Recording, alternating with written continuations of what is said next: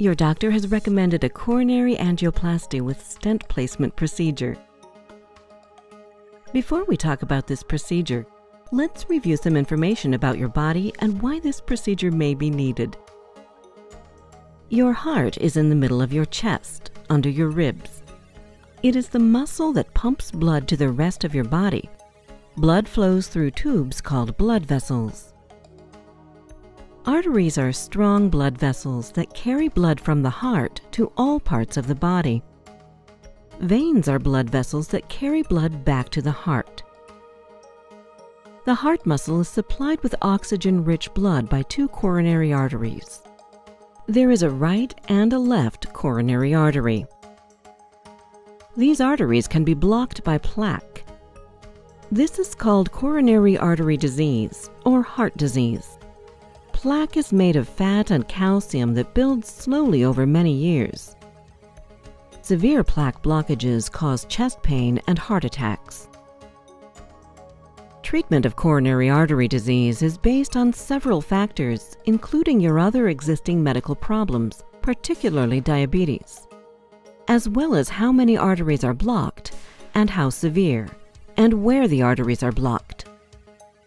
Non-invasive recommendations can include lifestyle changes like improving your diet, starting an exercise routine, and finding ways to manage your stress.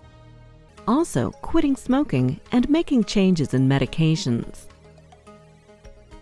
Common procedures to treat coronary artery disease include open heart bypass surgery to replace blocked arteries and angioplasty to improve blood flow through the blockages.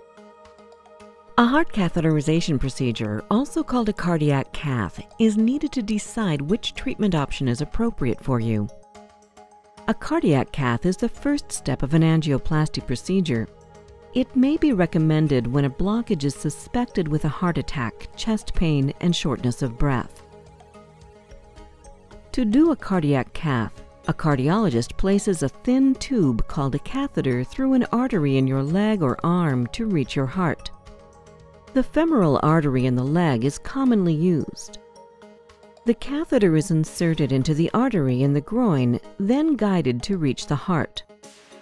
The radial artery in the arm is another site where a catheter can be placed. The catheter is inserted at the wrist, then guided to reach the heart. Which artery is selected for the procedure depends on your personal situation and the experience and training of your cardiologist. Contrast dye that can be seen with an X-ray machine is then given through the catheter. X-ray pictures and video show the contrast dye moving through the heart and coronary arteries. If appropriate, an angioplasty is done. This procedure makes use of the catheter to guide tools to open clogged arteries. Wire mesh stent devices may be placed. An open bypass surgery can be necessary or become your only option based on findings during the cardiac cath, for example, large blockages and bleeding. Open surgery is more invasive and has a longer hospital stay and recovery. Now let's look closer at the coronary angioplasty with stent procedure. To start, you will be positioned carefully on an X-ray table. You will be given medication to help you relax since you will be awake for the procedure. The skin over an artery of your leg, arm, or wrist is cleaned, then numbed with local anesthetic. You will feel a sting and burn that lasts only a few seconds. A small cut is made over the artery and a guide for the catheter is placed. You may feel pressure, but you should not feel pain. A long catheter is then placed in the artery and guided to reach your heart. Dye is given through the catheter and the X-ray camera is used to watch it flow through your heart. If the cardiologist identifies an artery to be treated with an angioplasty procedure, the catheter is guided to the blockage. A guide wire is placed through the catheter to the site. A deflated balloon catheter is positioned in the blockage. the balloon is inflated, pushing against the plaque and opening the artery for more blood to flow. The balloon is then emptied and the catheter removed. If a stent is to be placed, a balloon with a wire mesh device is guided into the blockage. The balloon is filled, opening the artery and putting the stent into position. The permanent stent supports and holds the artery open after the balloon is removed. If there is more than one blockage, the catheter is moved to the next site and the process is repeated. At the end of the procedure, blood flow through the treated arteries is checked. Then the catheter and guide wire are withdrawn. Gentle pressure, a stitch, a patch, or a plug is used to prevent bleeding from the artery. The incision is covered with a dressing. After the procedure, speak up and tell your care team if you have more than expected pain or problems. If your leg artery was used for the catheter, you must lie flat for up to 6 hours after the procedure to prevent bleeding from the site. How long you must lie flat depends on how the artery was sealed. If the artery was patched or plugged, you may be able to move sooner. An angioplasty is a common, minimally invasive procedure. Rarely, serious problems can happen.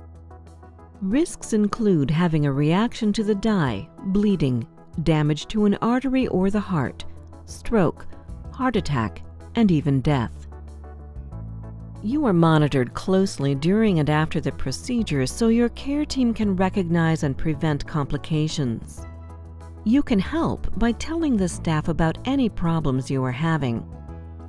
At the catheter site, mild soreness and bruising is normal.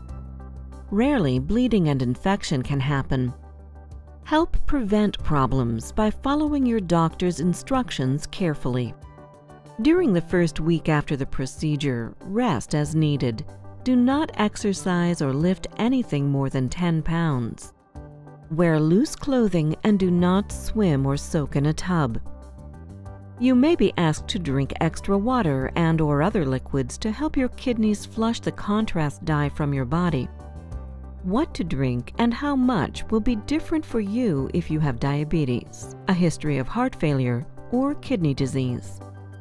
Keep your incision clean and dry. Remove the dressing as listed in your instructions. Wash gently and pat dry every day, and do not rub the incision.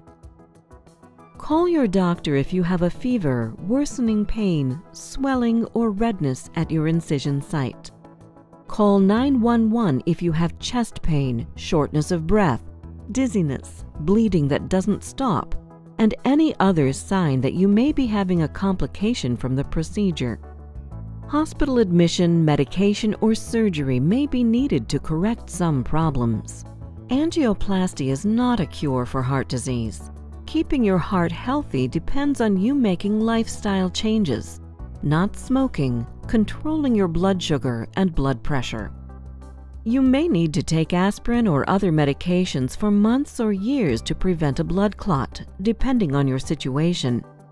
This is critical to prevent a stent from becoming blocked. To avoid cancellation of your procedure or complications from anesthesia or your procedure, your job as the patient is to not eat, drink, or chew gum after midnight, the night before the procedure, unless you are given different instructions. Take medications you were told to on the morning of the procedure with a sip of water. Follow instructions regarding aspirin and blood thinners before surgery, as you may be asked to stop or continue taking them depending on your situation. And arrive on time. You should be ready to verify or confirm your list of medical problems and surgeries, all of your medications, including vitamins and supplements, your current smoking, alcohol, and drug use, and all allergies, especially to medications, latex, and tape. Before you have this procedure, it is your job to speak up and ask if you still have questions about why it is recommended for you, the risks, and alternatives. also understand the risk of not having the procedure. This video is intended as a tool to help you better understand the procedure that you are scheduled to have or are considering. It is not intended to replace any discussion, decision-making, or advice of your physician,